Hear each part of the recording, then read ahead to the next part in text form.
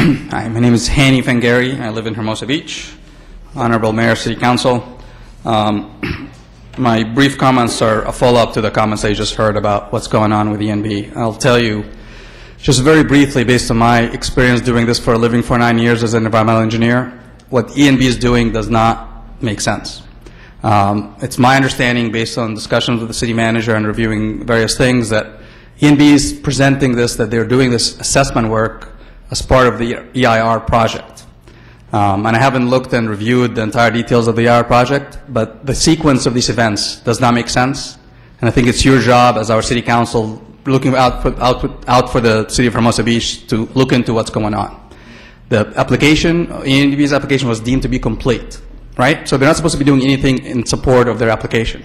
But they're out there in May, after the application is complete, doing drilling on the city yard without getting permits, without apparently you guys approving it or knowing anything about it, because it was not included in the last update that I was here, that I heard when I was here in City Council.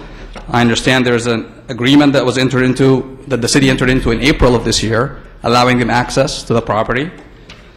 And I'll tell you briefly what it says. It says the licensee, which is ENB, shall have full access to the interior and exterior of the entire property. Licensee shall perform testing pursuant at any time in the following dates from May 1 to May 25, 2013.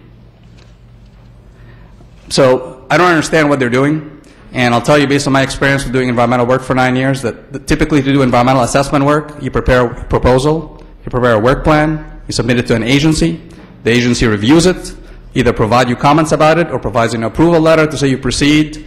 And if you're a landlord, you get the opportunity to look at that work plan and approve it or comment about it, and then they proceed with the work. None of this stuff happened. And what they're trying to do, and I'm thinking about this driving in, I hope that I'm wrong, but what I feel like ENB is trying to do is doing this work, do this assessment, to find contamination on the property that right now they don't have to do any work to do.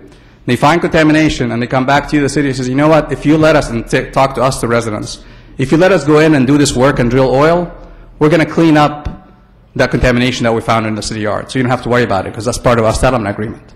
But at this point, they have no obligation to go looking for this contamination. They have no obligation to assess it. They have no obligation to investigate it.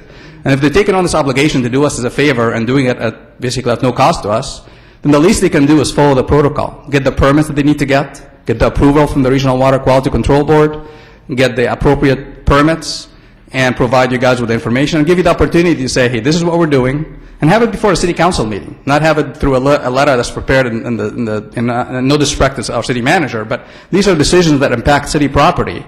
And these things should be discussed by you, should be reviewed by you.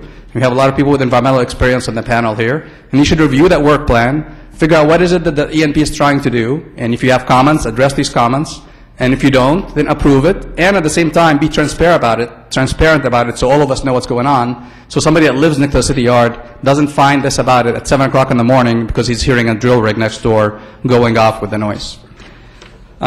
These are my comments about the ENB. I have one last comment. I know you have part of your written communications, a letter from Howard Longacre. It includes a lot of different things. The one comment I mentioned about his letter that I agree with is with Athens communications, the communications they have with our city. I looked at the stuff that they sent over the weekend. It does look like a mailer, like an ad. I didn't, I looked at it because I knew that it was coming, but otherwise it was easy for me not to pay attention to it. And I think I would really encourage you to get involved with the communications that Athens is doing with the city. Maybe send it in an actual city letter, because I look at my city letters that come in that gives people attention.